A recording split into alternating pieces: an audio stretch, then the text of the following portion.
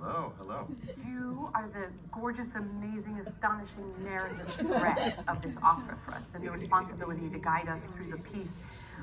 What kind of pressure does that put on you? How does it feel? Yeah, it's a lot of pressure to basically tell the whole story and be with the audience the whole time. It's quite amazing. But it's such an epic story to tell. No doubt, and I love how it just pulls us right in. You are a trained opera singer. Yes. And while we don't get to hear you actually sing today, we still hear your incredible, wonderful voice supported, and it's so central to this show.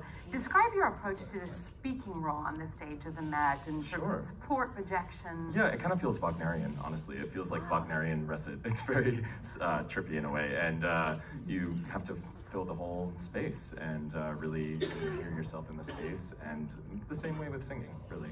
You still warm up? Yes. Yeah, I think more, because it's all middle voice, so it's kind of a strange experience. There's no high notes, no low notes. Fantastic. Yeah. Yeah, so any special kind of training that you're doing to develop the speaking voice, it's the same? Yeah, it's very similar, and the same support, and but it's hard, for sure. So to those watching, they may not know how much of an unusual resume that you have, because you have done opera, you've done Broadway, where you played Lurch. Yes. In the Addams Family. That's not a stretch. Phelan McDermott directed that as well, so the same director. And you've done sitcoms as well. Yeah. So when the call comes to do a Philip Glass opera, Akhenaten at the Met, what pulls you into that? I mean, it's my absolute dream. I've wanted to work here forever, and Philip Glass is my very favorite living composer, and Phelan is my favorite director, so this is an absolute dream to be here. Yeah, you've worked with Philip Glass a lot before. Yeah, this is our 7th production together, and 10 years now working with Phelan as well. And he's the best. Yeah, you're part of the dream team here, part of the dream team. So even though you're not singing, Philip Glass has inscribed the spoken lines like a rule. So yes. What kind of, is it like recitative? It gives you a lot of freedom? It truly is. And I have to watch Karen, the conductor, because there are times when I see that she starts a 4 pattern that I have 3 measures to finish before the orchestra explodes. So it's all really timed out, and you really have to be a musician with it. It's quite complicated.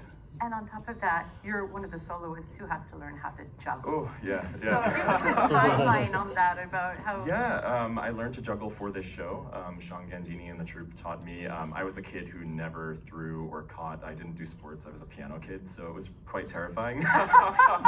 And, Now, they told me at the start of the show they can teach you in about 3 minutes. Is that true? No, that's a lie. I think 3 minutes. Okay. Yeah. Now, one of the things in this piece that is so important is the ritual of this. And certainly that's in the beginning in particular. We're cast into this world right away. Yes. You have actually gotten a tattoo of one of these sort of hieroglyphic, one of these things. Can you tell us a little bit about it? I think we're going to see a photo. Yeah, it is. The tattoo is the opening projection for my first soliloquy. So it's a winged sun. And we've been doing this show since 2016 now. So it's just very special. This is our 4th time doing it, and I wanted to honor that on my body forever. I love it. And I loved it where you've placed it across your collarbone. Yeah, it goes right under this necklace, so you can't actually see it. Does it have a specific meaning?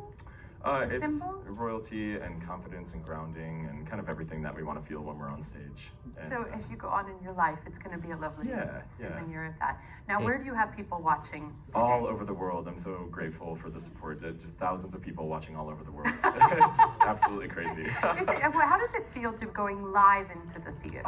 Especially because I have to say what I've enjoyed so much about this today is that it really feels like we're introducing a piece that a lot of people, it's not in the standard repertoire. Yeah, we're introducing it to the world. It's a very special moment, and to have so many people joining in on that journey is very special. And we have Akhenaten fans that have seen it in London twice, in LA, and they follow along. So I predict they're going to become like deadheads along the time and become groupies for this, because we can't get enough.